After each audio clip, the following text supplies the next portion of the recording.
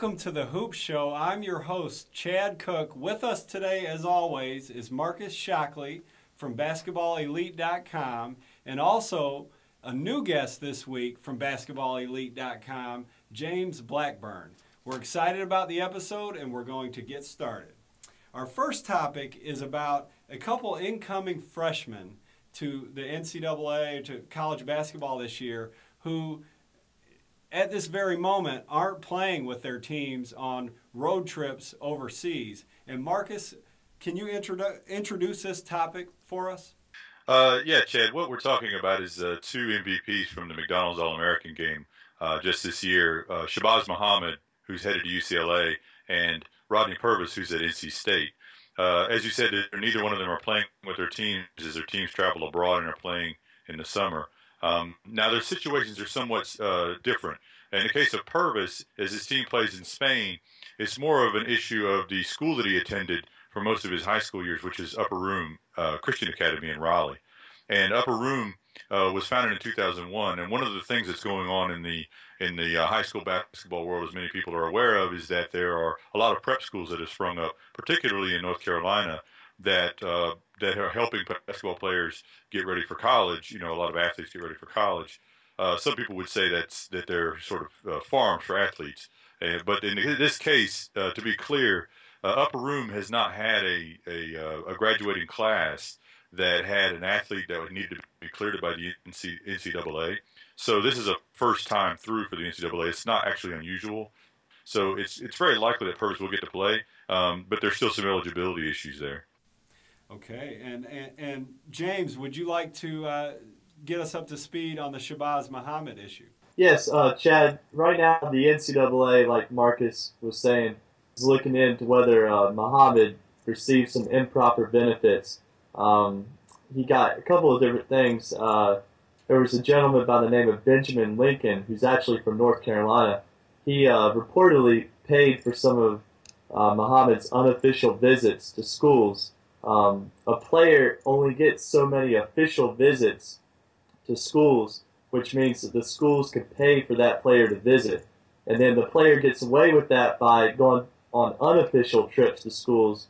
And sometimes those trips are funded by other third-party people, runners, different people like that. And that's what the NCAA is investigating. Also, they're looking into another gentleman from New York supposedly helped out Muhammad's summer AAU team with some different funds and different things like that. Okay, well, now moving from that issue to a couple players who are in high school, we'll start with one, Tyus Jones. I got to watch Tyus Jones at the Peach Jam in July. He is a dynamic player, very fun to watch. Marcus, give us your thoughts on Tyus Jones. Well, Tyus Jones is one of my favorite point guards to be watching right now in high school. He's in the class of 2014. And the reason I say he's one of my favorites is because he's exciting to watch. He's electric. He does a lot of things well. My first thoughts of seeing him is he reminded me a lot of Austin Rivers in the way he moves, the way he plays. He's got that offensive tenacity. He can finish with contact extremely well. It's one of his go-to moves is just driving to the basket, taking the foul and finishing. But he also understands how to use the screen and roll, probably better than any point guard in the country in high school right now. And he uses it to just decimate teams at times.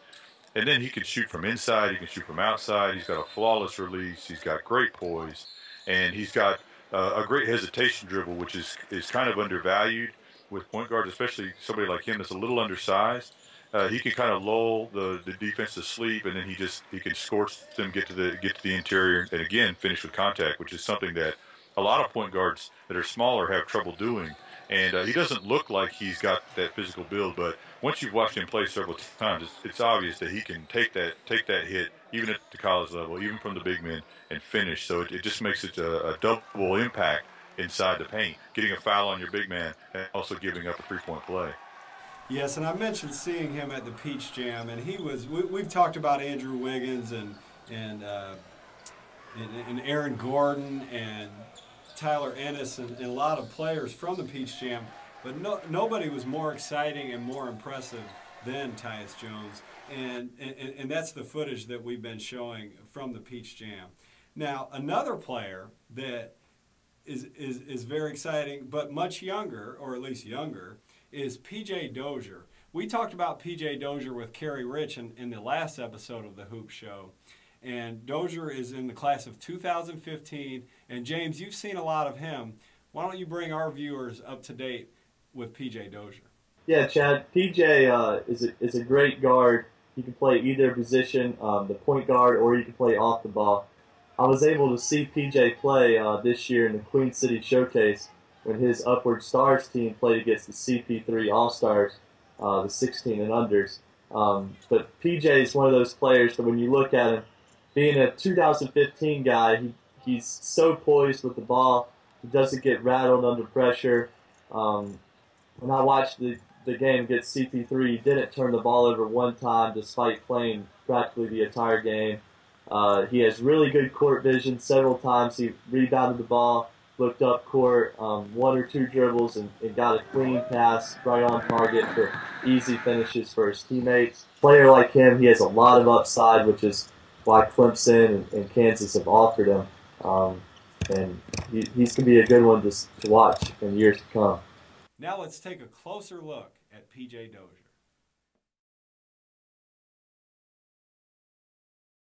Often a coach's son plays intelligently and plays hard, but lacks the skill or the firepower of the more elite players. Well, P.J. Dozier is not your typical coach's son. To be clear, Dozier has a great feel for the game and the confidence that comes from a great grasp of the fundamentals. Without these characteristics, Dozier's slight build could be seen as a detriment against the older and stronger players that he regularly faces. But Dozier uses his height and ball handling skills and soft shooting touch to shoot over smaller defenders and to score frequently. And that height difference is likely to get more pronounced. His frame implies that his 6'11" father and coach, Perry Dozier, who's a former USC Gamecock, will eventually pass on not only a great basketball IQ, but also maybe several more inches. And if this young point guard, who has a great touch, great ball handling skills, and a knack for scoring, grows taller and becomes stronger, opponents everywhere will need to take notice. Marcus, Tyus Jones is being recruited by everybody, right? Yeah, Tyus Jones has offers from most recently North Carolina. I believe he already had an offer from Kentucky. When I was at the Peach Jam, one of the games I was sitting right next to John Calipari, who's very vocal about himself being impressed with Jones's play. So those guys, they see it, they recognize it, they're all actively recruiting him, and with good reason. I mean, he's a really solid player. Well, and you mentioned Calipari, and one thing with him is that he usually gets the best point guard in the country. So I know I haven't seen one better. I don't know if you'd like to make that kind of statement. It's really tough. It's always tough between classes. Right now, I think offensively, Jones is the best. Defensively on the ball, Stroman is really good. There's a few other guys who are probably, they are better defenders than he is right now. But offensively, I think he's number one. One thing that is very common this time of year is basketball clinics, basketball exposure events, things like that. And one in particular has caught the eye of Marcus Shockley, James Blackburn, and the folks at BasketballElite.com. So we're going to take a look now at that particular event. Hi everyone, this is Marcus Shockley with Basketball Elite, and I'm here today to tell you about an event I think you should know about if you're a high school basketball player. And what it is the 10th annual North Carolina Phenom 150 Fall Evaluation and Exposure Camp. It's going to be held on the weekend of October 6th and 7th in Winston-Salem, North Carolina. Now this is an open invitation camp. It's one of the largest evaluation and exposure camps in the country. Now, here's what you really need to know about this camp. Number one is there's going to be good competition there. There's going to be several Division I prospects at this camp. That's a lot of camps tell you that there's going to be good competition, and you show up and there are a lot of guys running up and down the court that aren't going to play at the next level. This camp will have guys who are going to play in college. Several of them are going to play at the Division I level. The guy who runs it is Rick Lewis. Rick runs the Phenom Hoop Report, and Rick does a great job helping players get exposure to colleges. He gets to name out to college coaches and college recruiting media, scouts such as myself. And we at Basketball Elite, we don't like to recommend camps. This is one of the few in the country that we actively recommend. We usually bring more than one scout. We may bring as many as two or three scouts to this event. So it's something that we use every year before the high school season starts to start picking out those players that we think we're going to follow through the high school year that we might not have known about. There's a lot of players that come to this event. It's a great event for us to start seeing some of those players and start trying to track them through the high school season and then into AAU, and it's good for players to start building their exposure level to different colleges. Now, on top of that, you need to understand that there are 2 days, October 6th and October 7th. October 6th is for the middle schoolers, and October 7th is for the high schoolers. So I really hope to see you there.